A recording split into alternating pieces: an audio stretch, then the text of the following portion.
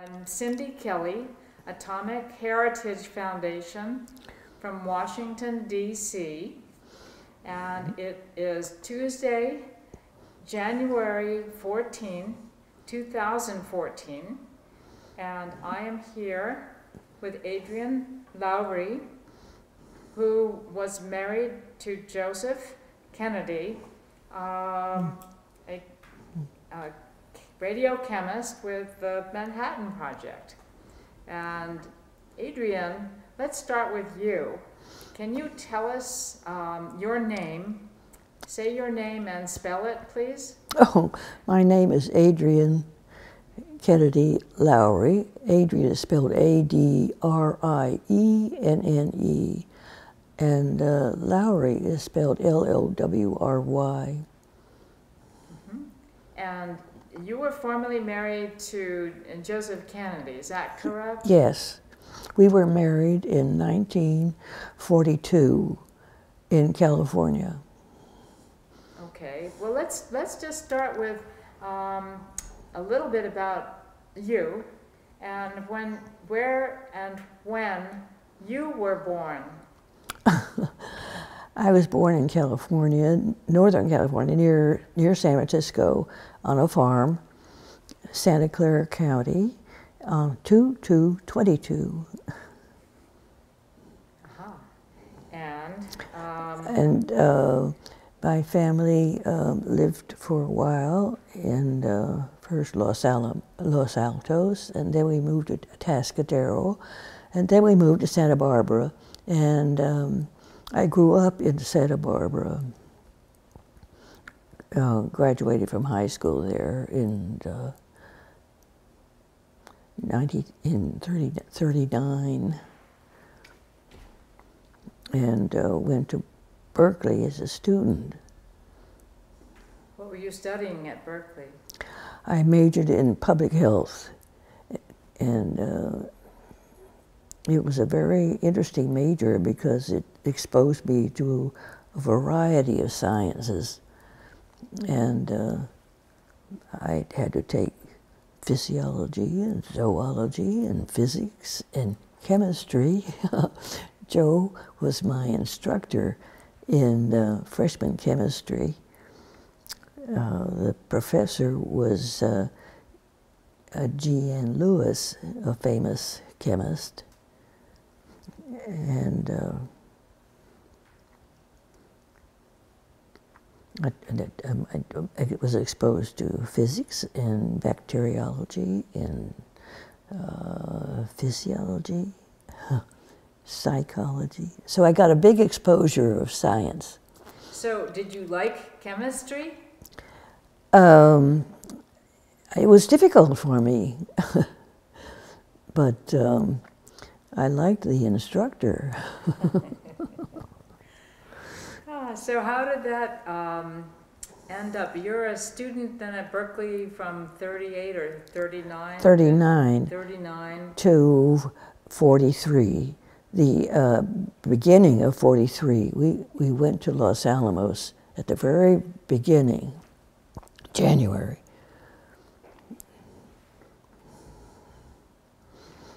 So what brought you to Los Alamos?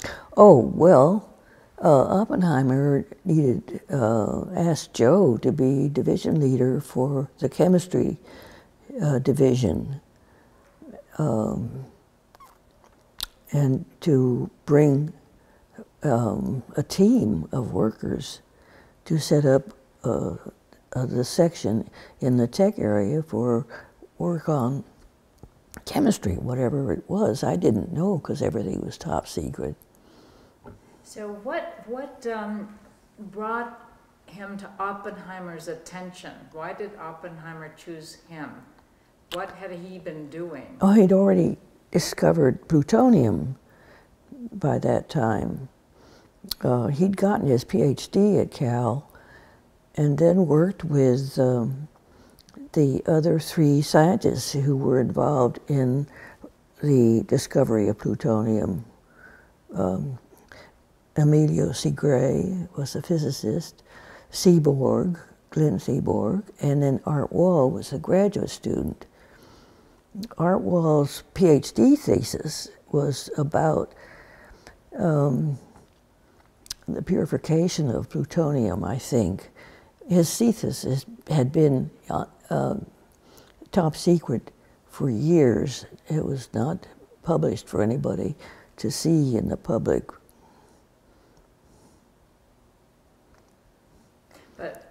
But they were all working together at Berkeley. And Oppenheimer asked Joe if he would be willing to go to Los Alamos. And of course he said yes.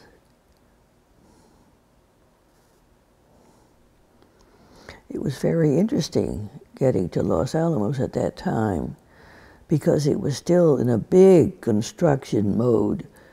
We didn't have housing right away. We stayed in the boys' dorm at Los Alamos, and that was an experience. Everybody was put to work when they got there, and there was a wonderful woman, Rose Bethe, was assigned to the housing. And she assigned everybody a place to live. But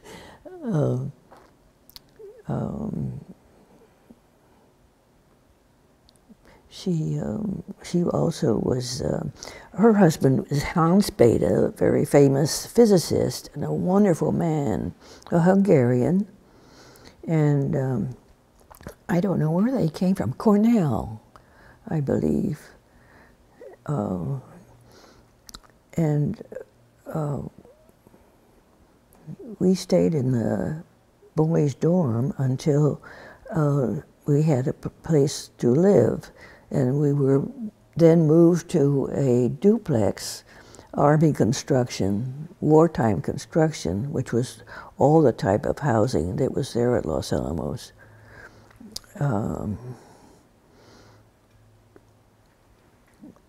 The person who lived in the other half of our duplex was Professor Inglis and his wife, Betty. And I don't know from where they were from the East Coast. They had an interesting experience moving into their duplex. They were evidently sailors. They had a sailboat where they came from. And Betty had very carefully told what the movers needed to send to Los Alamos and what needed to be put in storage. Well, it didn't end up that way. She ended up in Los Alamos with a bunch of sailing equipment. And, it's a little bit awkward. That's funny. Do you remember the boys' dorm? Was it called the Big House? The Big House, yes. And there was a cook who prepared our meals, Army type. I must say the food was not particularly inspiring, but it was okay. The design of the housing was very, very satisfactory. When I got pregnant, I moved across the lane to a 4-apartment, 2-story building. We lived upstairs above the Lipkins. The Lipkins, who was a chemist, lived downstairs with his wife, Shirley. Next door to us upstairs was Diz Graves, and I think her husband's first name is Al, but I'm not sure. Al Graves was one of the fellows that got seriously burned in that that radiation accident that occurred at Los Alamos. Do you know about that? That was with Louis Slotin. What was his name? Louis Slotin. Stroke. Yes, yes. Well, Al Graves got seriously burned, and but he recovered from the exposure, He lost all his hair and everything, but he fortunately recovered. He was our close next-door neighbor in this 4-apartment dwelling. The 4th person family was the Jorgensens, I believe, and I think they were from Sweden. There were a great many people at Los Alamos that were from Europe. How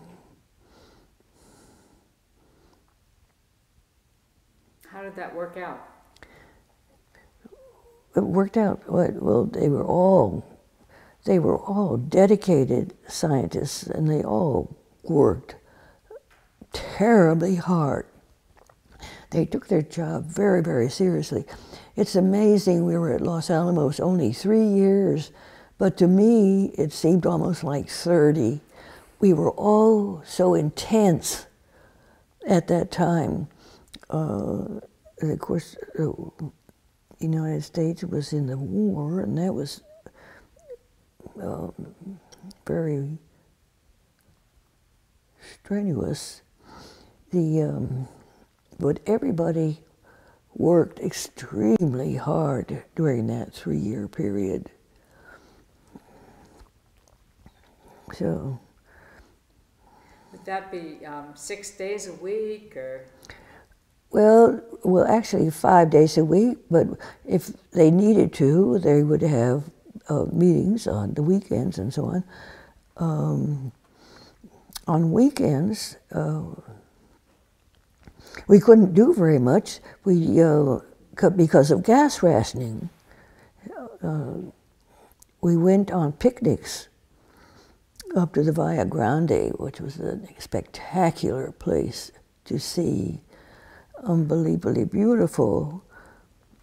And a lot of other people explored the nearby territory in New Mexico, explored the Indian ruins, and went fishing. But we were fairly limited to doing much because of gas rationing. We could get down to Santa Fe once a month on what we were allowed. We had a C rating. The other thing that was rationed, of course, was food. We got our food from a commissary, a military-run commissary. I remember we were privileged to a certain amount of Army issue non-rationed meat, like canned bacon and C-grade beef, and but sugar was rationed like everybody else at that time. We all had jobs when we got there. I was assigned to the switchboard. I had to learn how to work the switchboard. That didn't last very long because someone came in who was a pro. Then I was assigned as the mail carrier, and I had to be driven to Santa Fe twice a day, and I was driven by a 16-year-old boy, and our bus was an old station wagon, one of those station wagons that had wooden sides, if you remember that particular model. That goes back. Driving down that hill on a narrow gravel dirt road with lots of switchbacks and quite steep, it was slightly harrowing to do this trip to Santa Fe. I had a briefcase padlocked to my belt for the confidential mail that I was to pick up. I had a bodyguard who was a Spanish American and spoke only very little English, and he wore a gun around his waist on a belt, and followed me to where I had to go to the post office and so on, and was protecting me for who knows what. it was amusing walking with, I think his name was Juan Lujan, walking with Juan in downtown Santa Fe because he had friends that were around in the streets, and I remember his making comments to his friends, and I couldn't understand what they were saying. Who knows what they were saying? But anyway, he was my bodyguard. How old And that lasted until the military police finally arrived, and the MPs then took over the mail carrying. Mail was censored. All our mail went through the University of California. We were limited to what we could say. We weren't supposed to tell our parents where we were or our relations. We couldn't say where we were in our mail. We couldn't subscribe to magazines because I didn't want a list of several scientists' names appearing on the subscription list of magazines, all these magazines being sent to P.O. Box 1663, just for security reasons. So that was a restriction. We also had driver's licenses without our name on them. We just had a number on our driver's license. And of course, to get into Los Alamos, you had to go through a checkpoint, and you had to have a badge. And then to get into the tech area, you had to have another kind of clearance. After I stopped being mailman, I got a job in the library at Los Alamos. And that was interesting. The library was set up by Charlotte Serber, and she did a fantastic job. She had to educate herself about the Library of Congress Dewey Decimal System or other, about how books were cataloged and everything. And the whole library was built up from scratch, and she was responsible for that.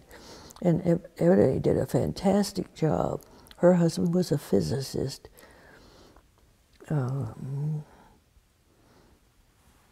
So what kind of books were in the collection? Oh, there were scientific books. I remember a peculiar experience. I was typing up cards for the books to be cataloged, and I was trying to decipher the writing of the people who had requested this book, and the expression PU kept appearing in the writing and description of the literature. And I, having had chemistry, I didn't remember any PU. And so I asked my husband what it was in that afternoon, and he pointed out the fact that he'd been someone who had discovered plutonium, and that's what it was. But that was the first time I'd heard about plutonium. Joe really believed in security and not violating any of the rules concerning it. So I had been kept in the dark about plutonium until that instant. Was it a secret when he discovered it in Berkeley? Yes. It was? It was a secret at Berkeley. So were you, I guess that was before you were married. He discovered it. Yes. Before you knew him, maybe. Yes, yeah. Before I knew him. I was married in 1942.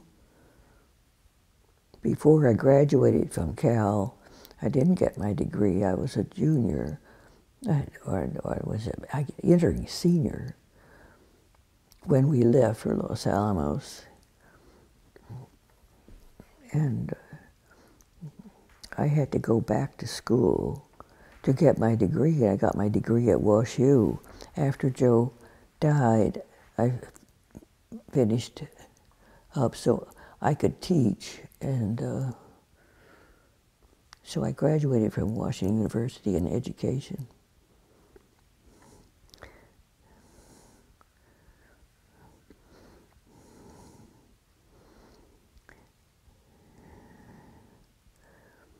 So when you had your first child at Los Alamos, Wade, Yes. How did you manage to work and have a baby? I didn't work. As soon as I was really pregnant, I stopped working, and then I didn't work after that. I stayed home and took care of the baby.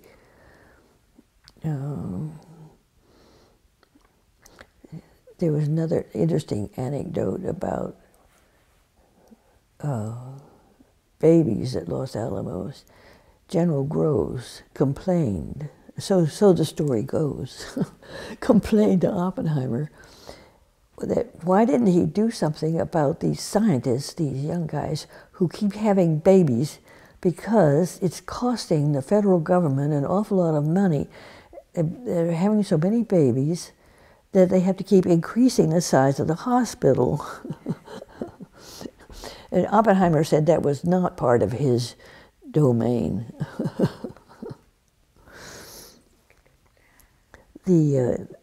Joe hired the doctors that came to Los Alamos. He hired them from Washington University, which is kind of an interesting coincidence. He hired 3 doctors. Jim Nolan was the obstetrician, and Henry Barnett was the pediatrician, and Louis Hempelman was the radiologist. And then the nurses also came from WashU. Sarah, and I think the other one was named Petey. Her nickname was Petey, but I'm not sure about that. Sarah eventually ended up marrying one of the graduate students, Rene Prestwood, and he was from Berkeley.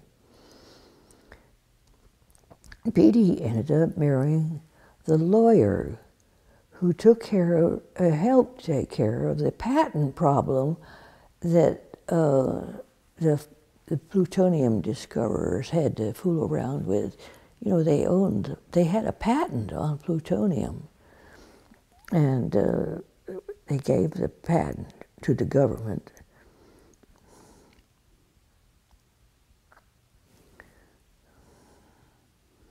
So the 4 discoverers, co-discoverers of plutonium gave the patent? Rights to the federal government. They figured that not much was going to be done with plutonium for a while, other than making bombs. And as a source of electric power, it would be far in the future, and it seemed appropriate that it was better that the government took care of it. But that, in the end, or in 1955, the government reimbursed you. Yeah. That reimbursement, I think, sort of turned into the Fermi Award. And since that time, other scientists have received a similar stipend like that for doing outstanding work in science. I'm not exactly sure about all that.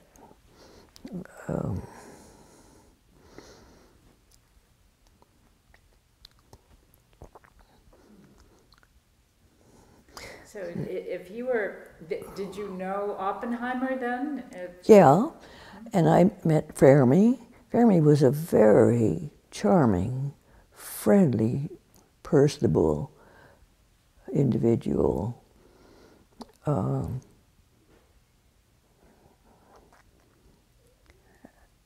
remember him talking to me. about that when I was a postman, I was wearing rancher's pants and sweaters and stuff to fit into the scene. And evidently I was wearing a red sweater. And Fermi said it reminded him of home. In Italy, the postmen wear red sweaters.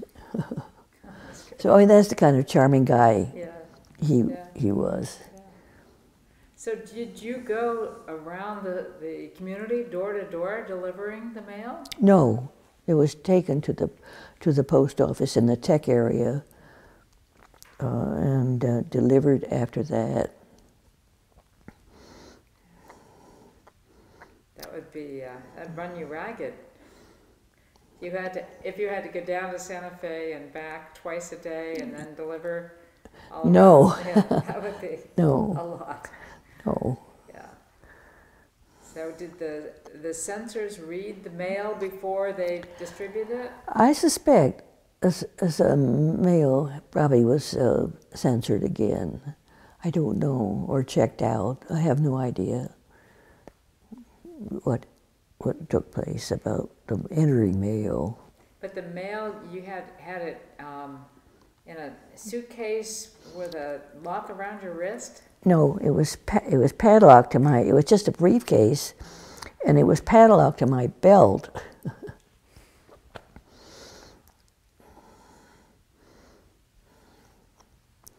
That was the top secret stuff, the confidential stuff. The regular mail was just in a big bag, regular bag, mail bag.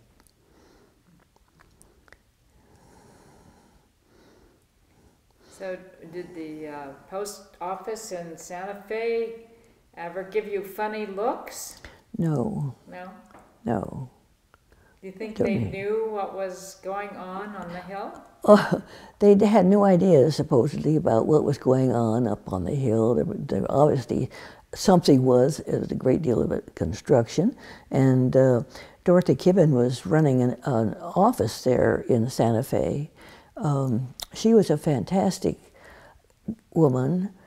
She was a Santa Fean, and she greeted everybody who was coming in from all over everywhere when they first got there, and told them where they were supposed to go and how they got there. So she was really the first contact to the Los Alamos project. She was an extremely good woman, and everybody liked Dorothy McKibben. She ran a good office. But the Santa Feans couldn't help but know that, something was going on, because it was a big construction project. So on your days off, when you went to Los Alamos, I mean, once a month, what did you do? And I mean, not Los Alamos, Santa Fe. Well, in the Santa Fe, well, we saved up our requirements. I remember having to buy diapers, for goodness sakes, and they were scarce. My mother ended up sending me diapers from Berkeley. She was living in Berkeley, in California, and the diapers was in short supply in Santa Fe. But we had, we bought household things that we needed.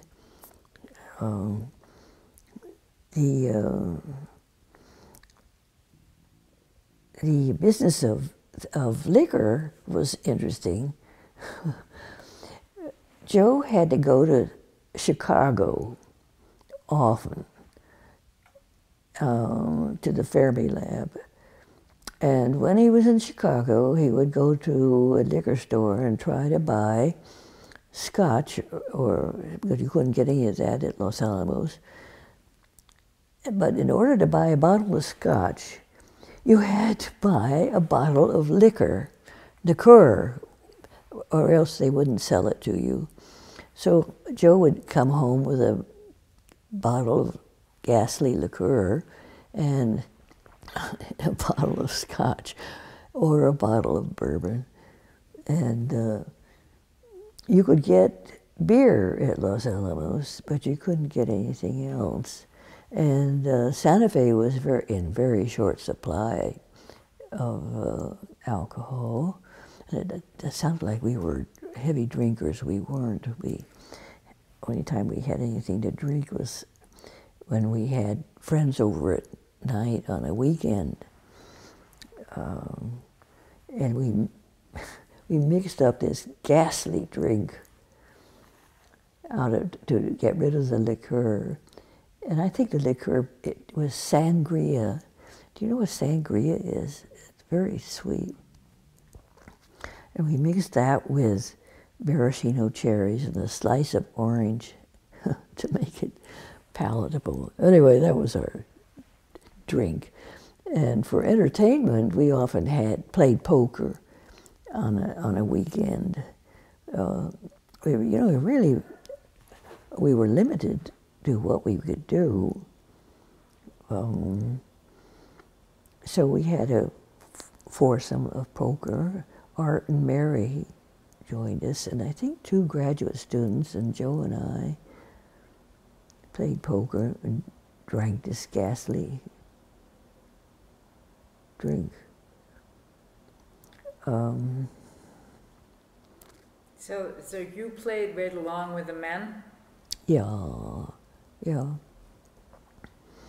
And other wives did too? This was Yeah, Mary. Mary was a wicked poker player.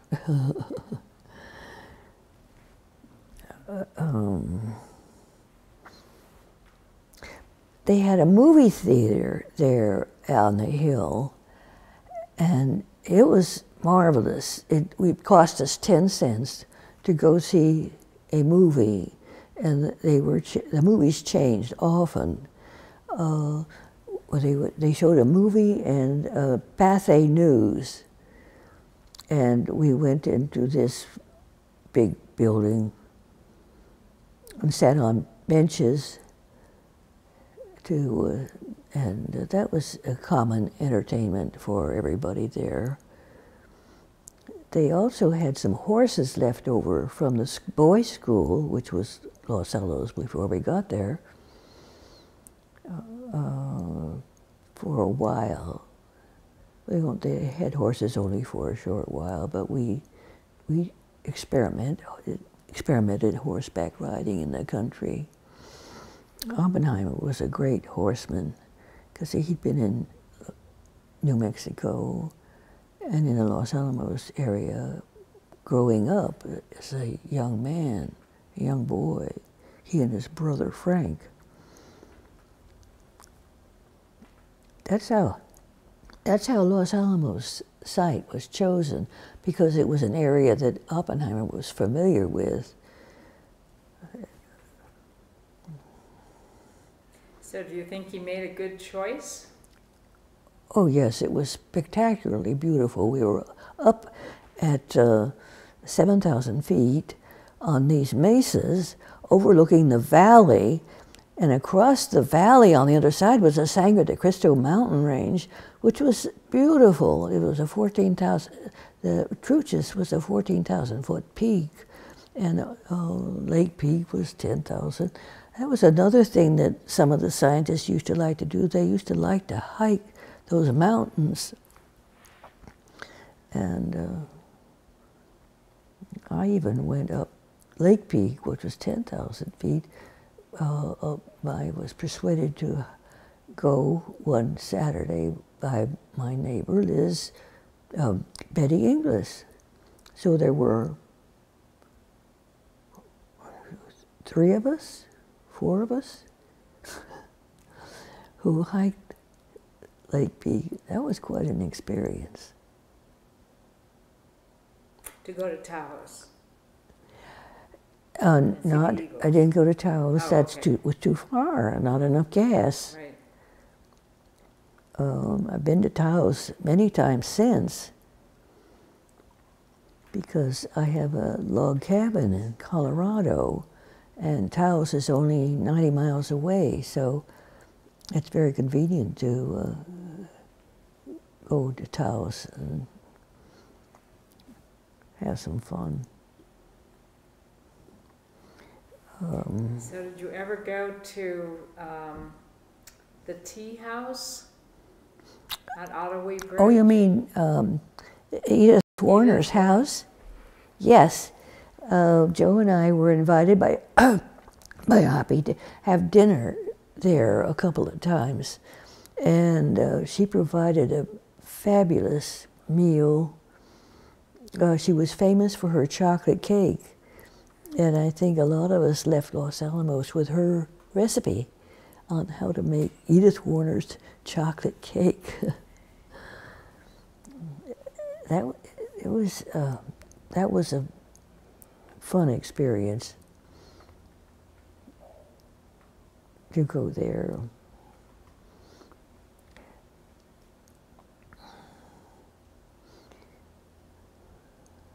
I remember another place we went to, but I think it must have been after the war was over.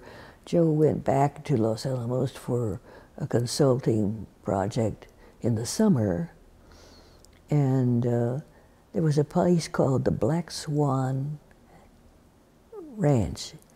I don't know whether that's still, I don't think it's no longer belongs to the owner. It was sold for some other purposes. But it was a restaurant, a private home, a private ranch, converted to a restaurant, and had a French cook. And the ranch itself was really charming. It was quite beautiful. We sat out on a terrace to have our drinks and had dinner in this Spanish adobe-style home.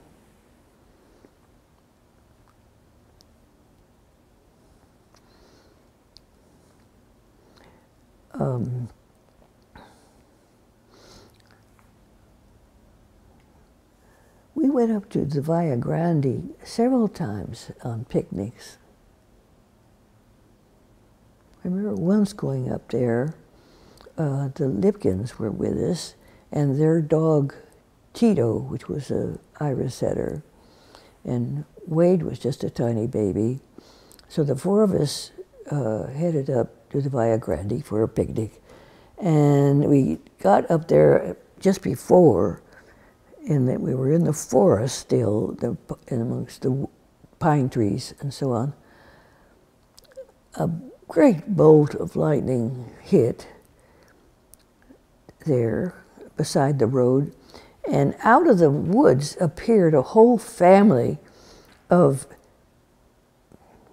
I guess, Indians, and absolutely petrified. And we were driving a two-door Ford sedan, and there were already four of us in the car. We piled four more Indians, at least four, in the car, and took them over the ridge down into the valley on the other side of the Jemez, and to their a reservation. We were always getting storms at Los Alamos. It was really vulnerable. I had never experienced lightning like that before.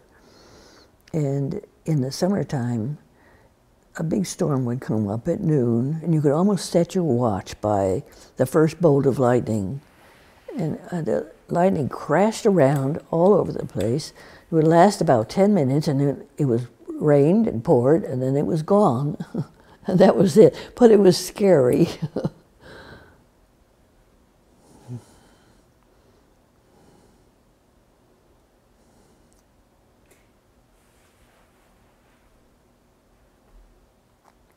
Did Joe go to the Trinity test, or did you? Oh, yes. To Alamogordo? Oh, yes. I did not go, of course. Only a certain number of scientists were allowed to go. I can't remember at what mile limit Joe was allowed was placed, I think he was placed at the 10-mile limit, but there was another group were placed at the 5-mile limit. And they were handed glass, dark glass, to use to look at the bomb when it went off. It was way too bright to see, to look directly at it. As a matter of fact, they were told to turn their backs to the site when it was going to go off. I don't remember who was in Joe's group. A lot of wives found out what was going on, but my being the wife of Joe, he never said anything about what was going on. But I know that everybody was leaving and that there was a big secret hooty-doo-rowdy-dow going on. And a lot of people went down, the wives went down and spent the night on the I can't remember the name of the mountain. It's outside of Albuquerque. They spent the night up there, and they could see the explosion from the mountain. But a lot of wives, I said, were told what was going on, but I was not Joe. He didn't tell me.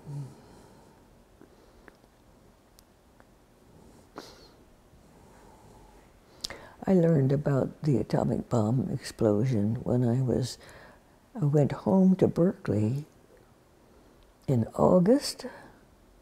When was the bomb dropped? I don't remember. 6th and the 9th of August. The 6th and the 9th of August. Okay, I was in Berkeley visiting my parents.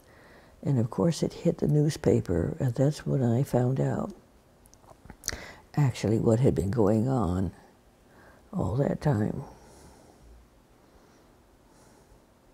Did you just read the headline and instantly Yeah, the San Francisco realize? Chronicle. Yeah. Yeah. Wow. So what was your conversation with Joe? Do you remember that? No, I didn't, there was no big deal about that. There was a big deal about having dropped the bomb. Later, Oppenheimer was very upset about the horribleness of the bomb. I was very concerned that the United States understood what had been created, and he wanted to be sure to inform our country and the world just what had taken place, and that it had to be the last time the bomb was ever used. He was very much concerned about that. He lectured on that, et cetera, trying to make it known that that should be the last time the bomb was ever to be used. And of course, the big problem arose with Teller. Teller, during the period at Los Alamos, didn't want to make an atomic bomb. He wanted to make a hydrogen bomb. And he was very angry at Oppenheimer that Oppenheimer did not go in that direction.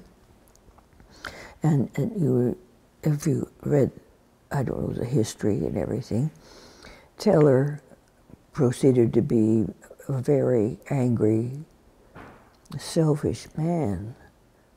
He was a Hungarian, and caused Oppenheimer to be convicted of being an unsafe individual and should not be allowed to be exposed to any more secret information.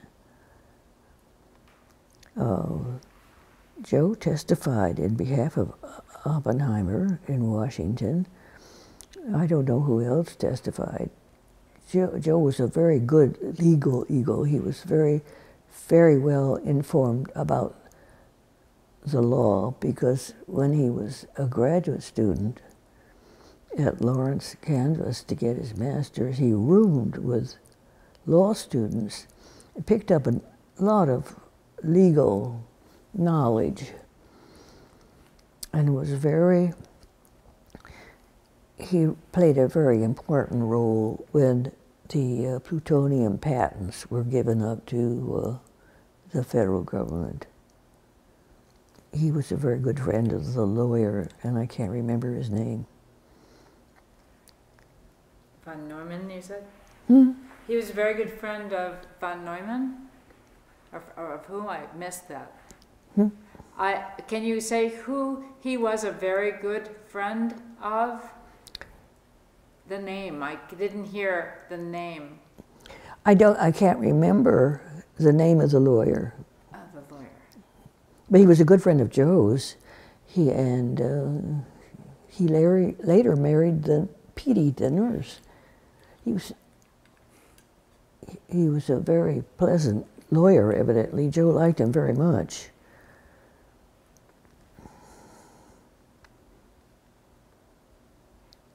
But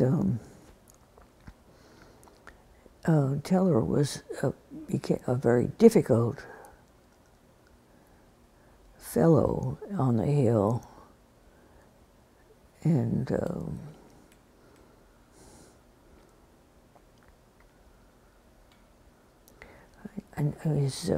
good friend of his, Hans Bethe, who was also a Hungarian.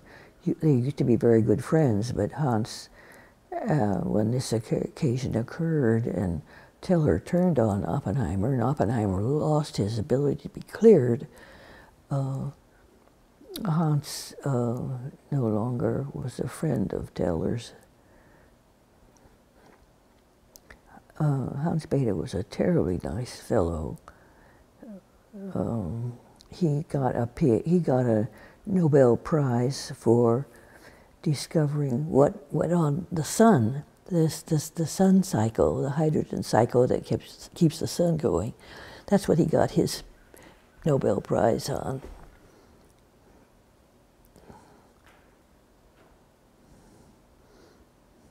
I'm sure Rosa had a terribly tough job being housing distributor. I'm sure a lot of wives complained about where they were assigned the house, et cetera, et cetera, et cetera. I'm sure she had a miserable job, but she survived.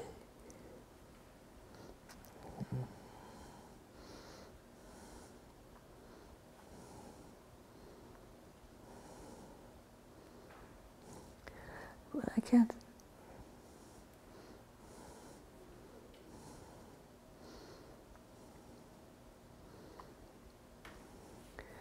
Sure, there are many more things that I could remember.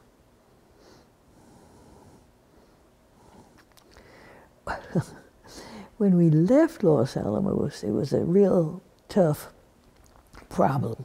It was like catch-22. It was set up so you couldn't leave Los Alamos until you had given up the Army issue furniture that you were using in the apartment house. But you couldn't give up the furniture until you had a place to live. Well, Joe was having a terrible time trying to get away from Los Alamos. We were headed to Texas to visit his family in Nacogdoches. And we ran out of water at that time.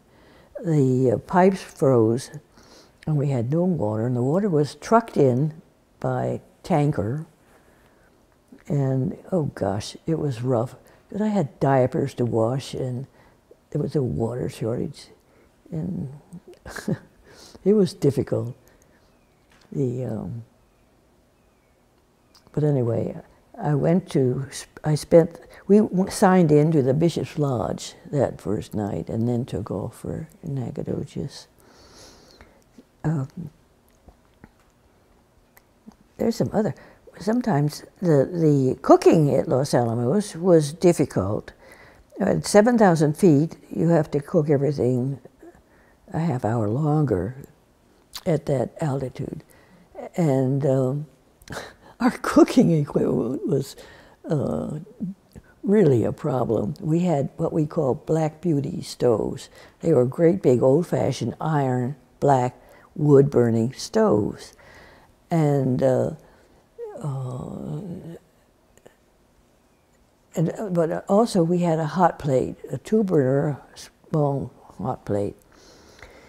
The Army thought that they could solve the wood-burning part, and they installed aspirating kerosene, I guess, or I don't know what, some sort of a burner to make a fire to heat up the oven. And Charlotte Seaborg was the person who was exposed to the first demonstration. And it was frightening. None of us were about to use this aspirating, kerosene burning contraption that the Army was going to install on the Black Beauties. Then there came a time when we were rationed for electricity, and we were allowed a half hour of electricity in the evening to cook our dinner. Well, you can't cook potatoes in half an hour at that altitude. So it was awkward. And I remember Mary got from her family a pressure cooker, and that was a big help, the pressure cooker. So I immediately wrote my mother, "Can you find me a pressure cooker?" And she got me one in Berkeley, secondhand. You couldn't get one new, but that was a big help.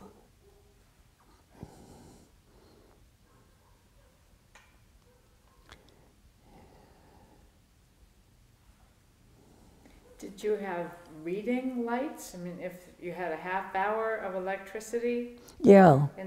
to cook the dinner, then after that you just had candlelight, or what happened? You know, I don't remember. Well, then I don't remember, Cindy.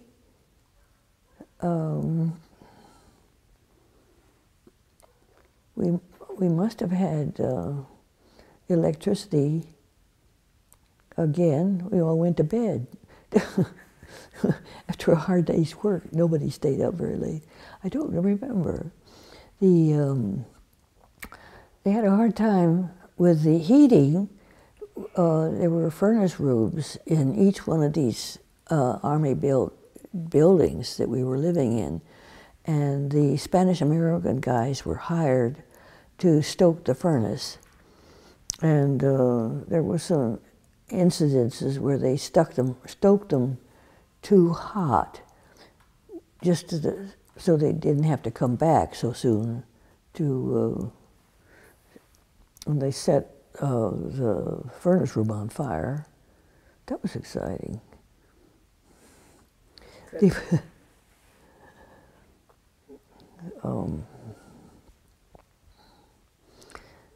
remember the furnace room, they burned coal, and the soot used to pour out of the ventilators in your apartment house. We had, as the housewives, we had the Indian women coming up from the Pueblos to clean our house. They were very charming and very pleasant. I mean, I remember the one that I had brought me a gift of one of Marie's vases from San Ildefonso. And I was not with it to really appreciate the value of the vase. It got broken. It was accidentally knocked off the coffee table and broke. I was not sensitive to Indian art and Indian crafts and so on until after I had left Los Alamos and went back. And I then learned to appreciate the Indian art. coming from California, the Indians of California were not as artistically inclined as the Pueblo Indians. I don't remember any pottery or jewelry coming out of the Indians of California. I'm sure they made some, but I was not impressed and did not appreciate at all the rugs, the beauty of their rugs and the beauty of their turquoise jewelry and so on until after the fact. Did you have a chance to see any Pueblo dances? Yes. Went to an early dance at the San Ildefonso Pueblo. I believe it was the corn dance. And I had a wonderful photograph of Priscilla Duffield and me at this Pueblo dance, but I can't find it. Priscilla was Oppie's secretary, a fantastic gal. She was good. And I saw Priscilla long after the war. I probably have a photograph of her in my album on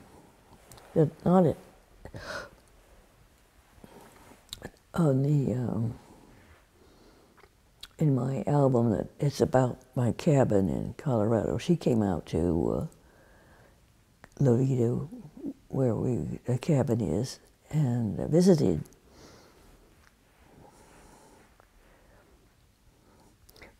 She married Bob Duffield during the war. Bob Duffield was a graduate student, I guess.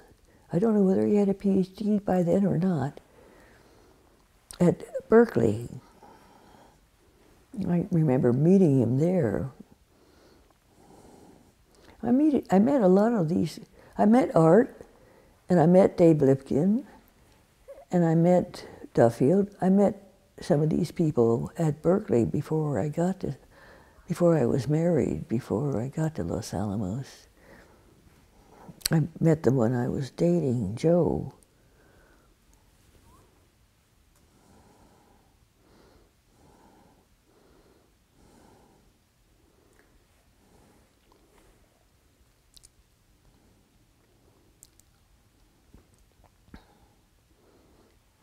So there were a great number of people then that migrated from Berkeley to Los Alamos. Yes, a great many.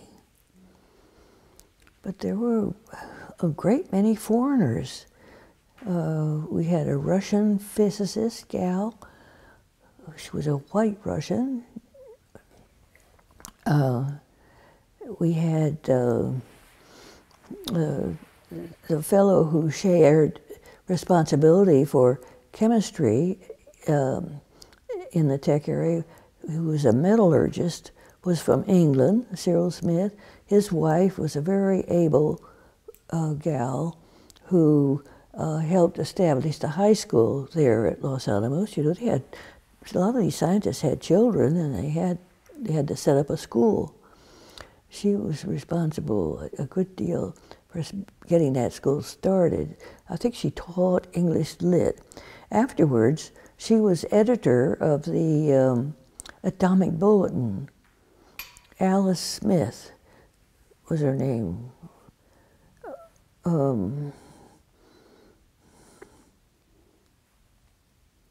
They were from England, but there were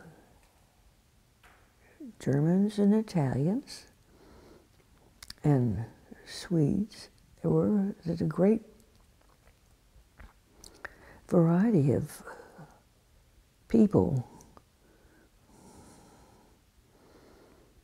at Los Alamos.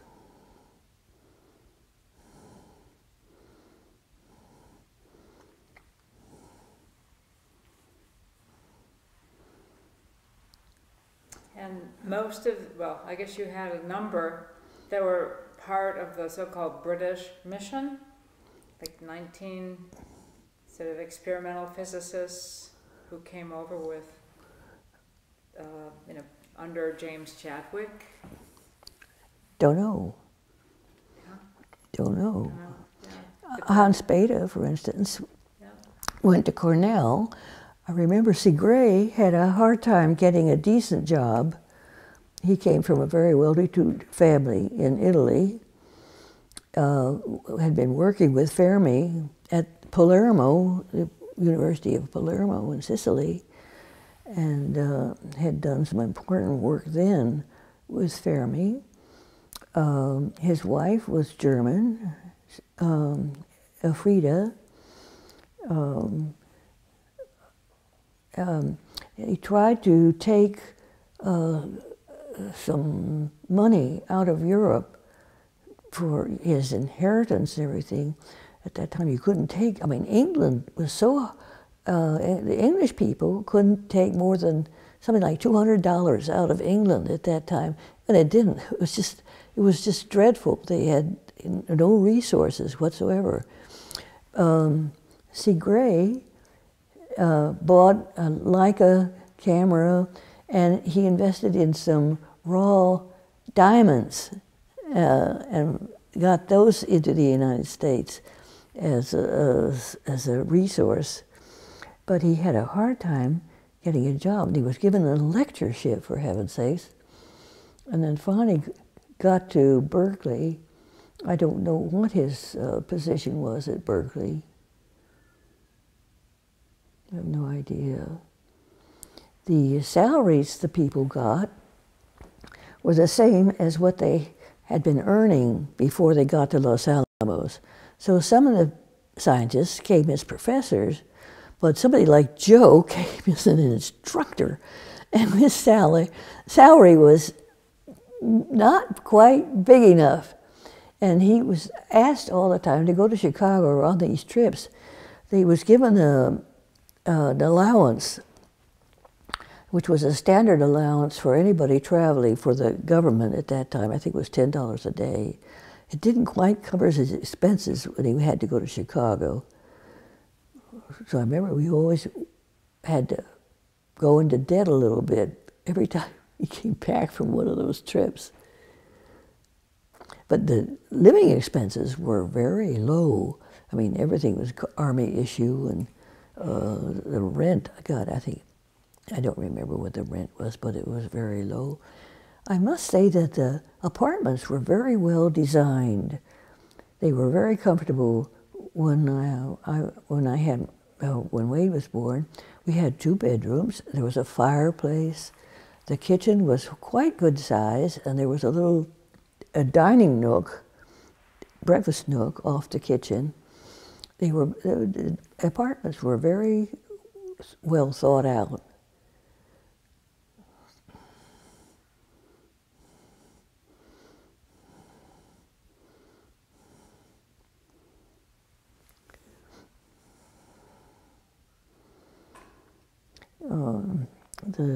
The Lipkins living below us at Los Alamos was a big help to me, because I was just 20.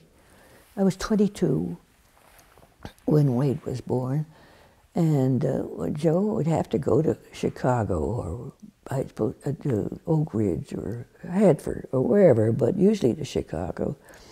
I was very lonely, and the Lipkins were extraordinarily friendly and neighborly and warm-hearted, and made sure I was okay during these absences. As a matter of fact, when I knew that Wade was going to be born, I was in labor. Joe was in Chicago, and Dave Lipkin walked me to the hospital early in the morning. So you walked to the hospital? Oh, we walked to the hospital. It wasn't very far away. Another nearby neighbor was Captain Parsons, you know, Captain Parson. He was the representative of the Navy there at Los Alamos. And he was given one of the original houses to live in. And he lived very close to where we were. There were a few row houses that were the envy of everybody, but there were only about 3 of them or something left. You know, they were the houses of the professors of the boys' school, and it was called Bathtub Row. Have you heard this? Because they had bathtubs. Tell us about how you came to St. Louis. Well, Compton took the job of Chancellor of Washington University when the war was over. Compton was in Chicago, and he was kind of a liaison guy during the war. He toured around between the 3 sites, coordinating efforts and stuff. Anyway, he took this job at WashU, hoping he'd gotten his Nobel Prize when he was at Washington U, I think. He'd done the work there, but of that I'm not positive. He'd worked on cosmic rays. I don't remember whether that's where he did the work or not, I'm not sure. But anyway, he had a vision of WashU becoming a good Midwest university, that St. Louis could afford it, and it was in a good location. The United States could use a good university in St. Louis. So he felt that was quite a challenge. And he asked Joe if Joe would come and start up a chemistry department. The fellow who was head of the chemistry department was what you call a beer chemist. He was supported by Anheuser-Busch and was much more interested in beer, I think. Anyway, he was ready to retire. So anyway, Compton persuaded Joe and this other fellow that worked with Compton. Look at, Jill brought the books that Joe was author of. Is it over here? This book? Yeah. Not that, no. No, different book. No. Okay. Might be those 2. The chemistry book. Okay. The first issue was dedicated to this guy. He was a wonderful fellow. Oh, these are great. No, the other one. Yeah, that one. Look in the frontispiece and you'll see the dedication.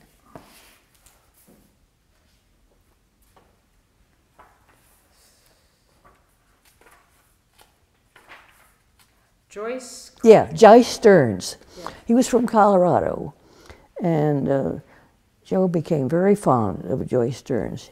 He died soon after of cancer. But anyway, Joe was challenged.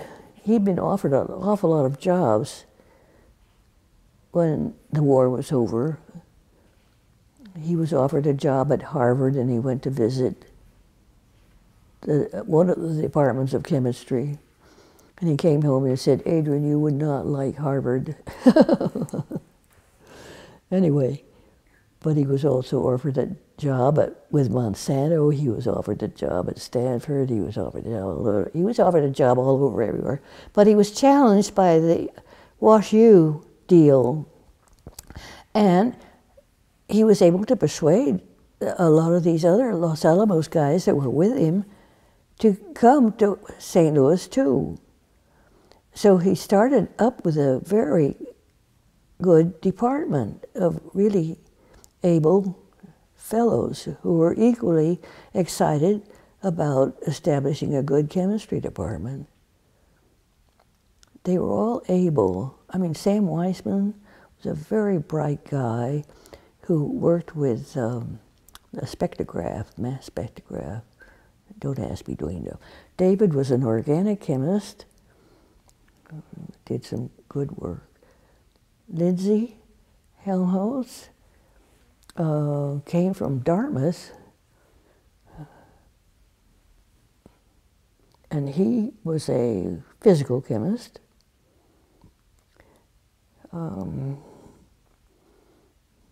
Art Wahl took over the radiochemistry, the nuclear chemistry, and Monsanto offered to build a little nuclear lab on the campus, which was the first expansion building that WashU had.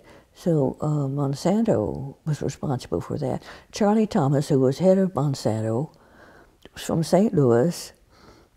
He wanted Joe to take over the Dayton plant, but Joe was not about to do that. Joe wanted to stay academic. But anyway, Charlie Thomas saw to it that this nuclear lab was constructed, and that's where Art hung out during his stay as a professor at WashU. That was his hangout.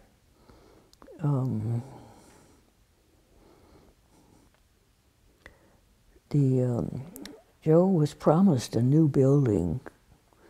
The campus had a building that was built during the first, during 1904, the World's Fair in St. Louis.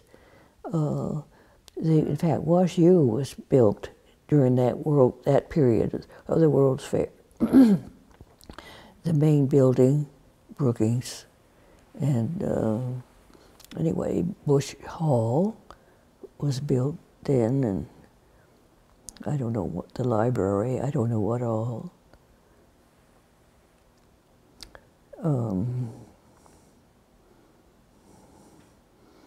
Anyway, Joe was promised a building, and he had not been there too long before they got enough money to construct Louderman Hall.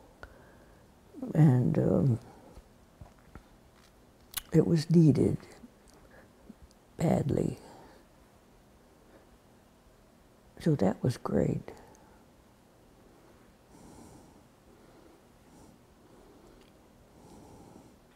Oh, Washington U has changed tremendously. It has expanded like you cannot believe. You cannot believe what has gone up on that campus. Every square inch now practically has been built upon, with a new law school and a fabulous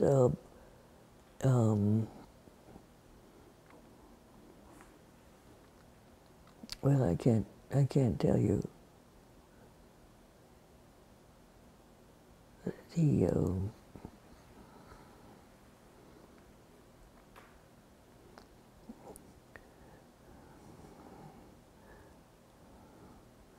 A building that has to do with promoting the use of computers and things has been constructed. It's expanded in the most remarkable way. And so is the medical school. I'm sure the medical school's doubled in size.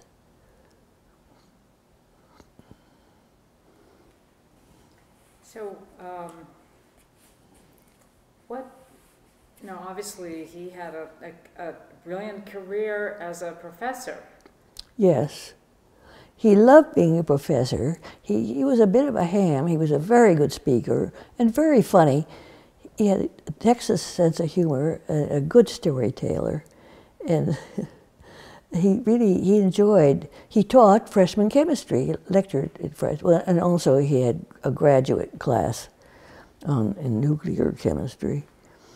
But he really enjoyed teaching. He had a fabulous sense of humor. The typical Texan exaggeration. He always said his stories were true. The town of Nacogdoches was tiny. And they now have a building named after him at the Stephen F. Austin State Teachers School. That's where he graduated from college. He graduated in 3 years and went to Lawrence, Kansas, and then to Berkeley. He got his PhD at Berkeley.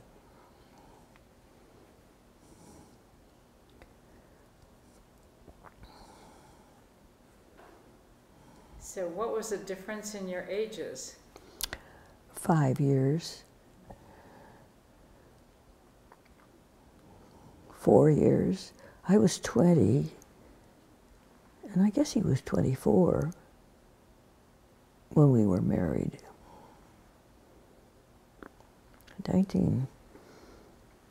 We were married in 1942, so 17.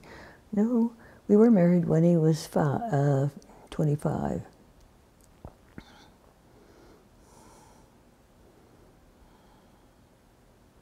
I guess during World War II, there were a lot of people getting married very young. Yes.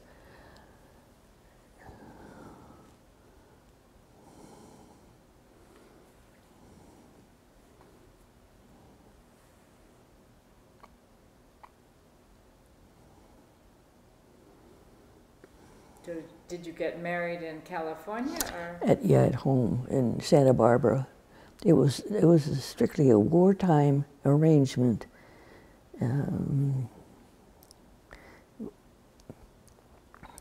Just my older sister, who was married to a physiologist at Berkeley, they were able to keep Smith. His name was Smith, Bob Smith. He was in the Navy, an ensign, and was working at Cal for the Navy, doing something entirely different from what he was studying for his PhD. He got his PhD under the auspices of the government. I don't remember whether he got it at Cal. I think he did. But it's an entirely different subject from what he had been studying. He had been studying tritorostaurosis, which is a kind of salamander that is very rare and occurs in the Berkeley foothills. And he'd been studying this salamander for some time, doing his research. And that was dropped entirely when he got enlisted in the Navy. And he proceeded to study, I don't know what, when he was in the Navy. Barbara, my sister, worked in the radiation lab. She first worked for an obstetrician in the zoology department, but then she was sent up to the radiation lab where she worked on the project there and was doing secret work. And then, I guess Smith must have been transferred to NIH. Anyway, they ended up in Maryland at NIH, working there during the war.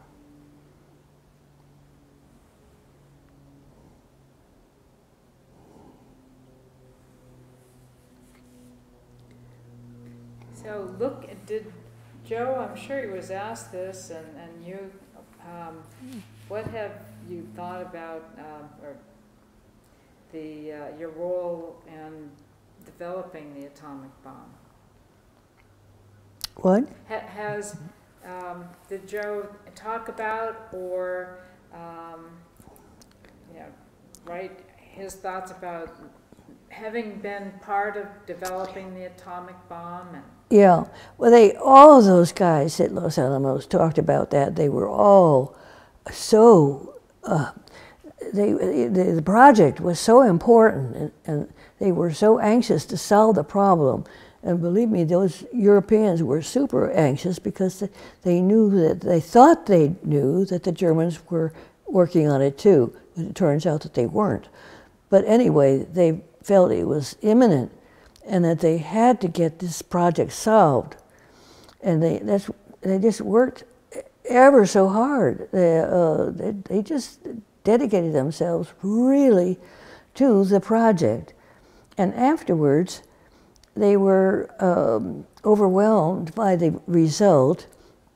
And I think there's a chapter in Joe's book about peaceful uses of atomic energy. They tried to think of what they could do, you know, with this terrible thing that they had let loose, and how they could possibly control it. There were a lot of discussions. They you know, a lot of complaints. Why did you drop 2 bombs? I asked Art Wahl that question, and he said it was because they thought the Japanese would not believe they had more than 1 bomb, and that is why they dropped a second bomb.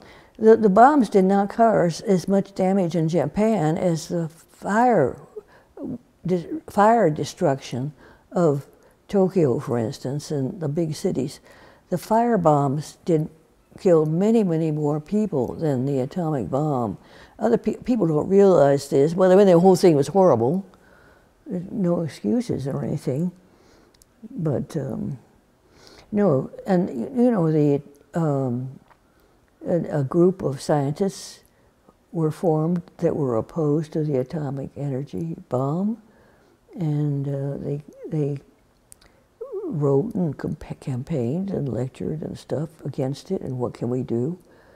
There was a lot of discussion in that way, and as I say, Oppie himself was highly distressed and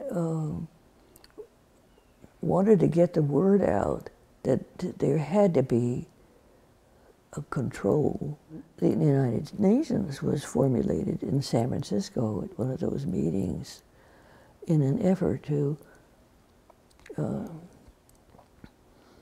try to have some control over this.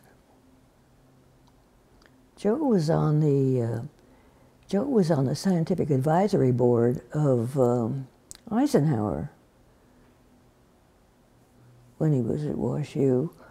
Scientific advisory board, that was all secret stuff, but General Doolittle was on the board, and the guy who was head of MIT, Wilson, I'm not sure, Wilson was on this board, and Land, the guy who invented Polaroid land cameras, was on the board.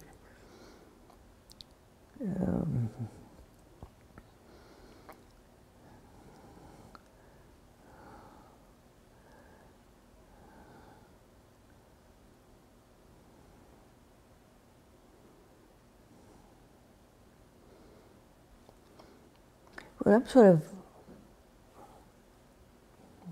sort of exhausted my memory. Joe was Friedlander. Friedlander was at Los Alamos during the war, terribly nice fellow. And he was in the chemistry group. He and his father escaped Europe before the Nazis did such terrible things in Germany. And his father had sense enough to get out of Germany, and he went to England. And then Friedlander came to the United States, and he ended up at Berkeley as a chemist. And then went to Los Alamos. He was, I don't remember him at Los Alamos. I don't know where he went. He went to Brookhaven afterwards. Terribly nice guy. Anyway, they wrote the book together. So Joe died of cancer? Yes. Yes. He died of the same cancer that his mother had. It was cancer of the stomach, and he said it did not have anything to do with the fact that I was working with something radioactive. So he wanted me to be sure to understand that. It was a genetic thing. His mother had the same kind of cancer, carcinoma of the stomach. And it was a terrible tragedy.